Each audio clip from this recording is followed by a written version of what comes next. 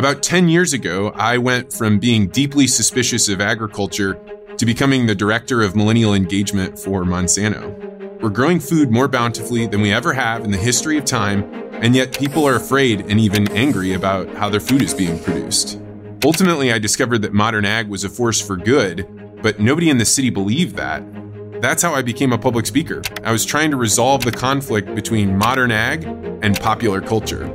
Changes to society always come when there is a group of people, usually on the edges, that believe in an idea so deeply, so much, that they will not rest, they will not have their opinions changed.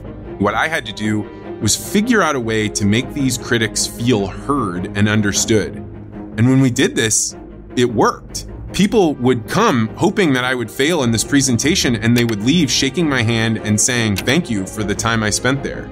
That's what I teach, a way to think about communication so that when you're in a conflict, people feel heard and you know how to ask the right question to keep the conversation moving forward. I teach audiences how to advocate for their industry, how to get people to listen to you, how to negotiate for what you actually want, and how to create a strategy that enables your entire organization to use these principles and figure out who should we be reaching out to and what do we need to do to change their minds. The same principles that you would apply to talking with your critics apply to meeting strangers and having really deep conversations with your loved ones.